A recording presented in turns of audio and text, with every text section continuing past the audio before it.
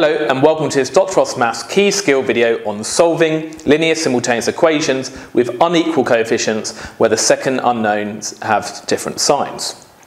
And what I mean by that is that we've got different signs in front of, say, the y term here, and they're different numbers as well. So this is -1, but this is +2, 1 and 2 are different numbers. And here again, different signs, plus and minus, and the 2 and the 5 are different numbers. So let's think what we did in the previous videos. Do you remember, we scaled these two equations, so the number in front of either the x or the y was the same. And I'm going to just choose to make the numbers in front of the y the same. So if I make this 1 here, what do 1 and 2 both go into? Well, they both go into 2. So I want these numbers to both be 2, either positive or negative.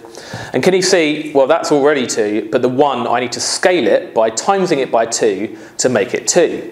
So if I'm going to times the left-hand side, this particular equation by 2, I have to do the same to the right-hand side and times that by 2 as well. So if I do that, well, the 5x becomes 10x if I times it by 2, the minus y becomes minus 2y, and the 15 times 2 is 30. And then the second equation, I've already got that as 2, so I'm just going to copy it out for convenience. Now let's think what we need to do to these two equations. So we call this equation 1, this equation 2. In the previous video, we subtracted the two equations, but this time, can you see we need to add the two? Because if you add minus 2y and plus 2y, that comes to 0y. They cancel, which is what we want, because we want to eliminate one of the variables, in this case the y. So let's do that. Let's add the two equations. 10x plus 3x is 13x. Minus 2y plus 2y is 0y. That's great. They've cancelled. They've been eliminated. And we're adding these. 30 plus 22 is 52. And if x multiplied by 13 is 52, we just divide both sides by 13 to get x is equal to 4.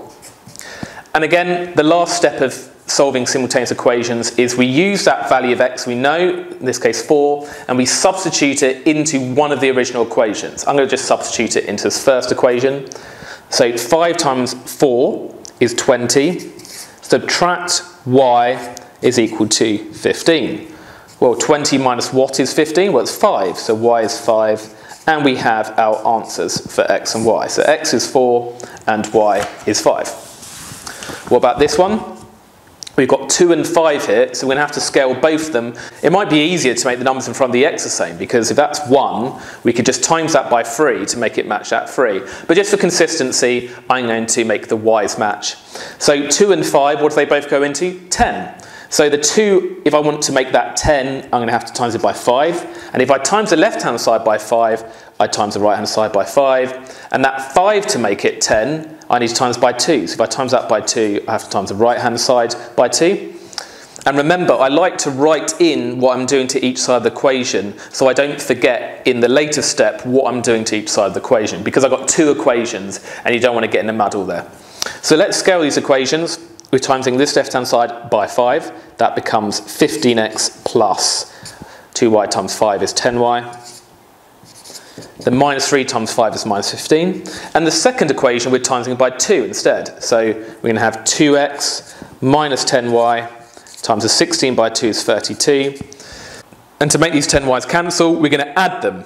So 10y plus negative 10y, that is 0y, so it's going to make that cancel. So we're adding the two equations, just like before. 15x plus 2x is 17x. 10y plus negative 10y is just 0y. And then minus 15 plus 32 is 17. And, well, 17 times x is 17. Well, x is just 1.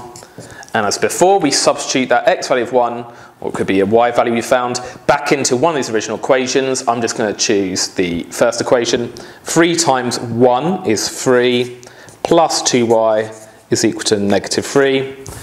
Y has been multiplied by 2, then we're adding 3. So I want to get rid of that plus 3 first, because it was the last thing we did.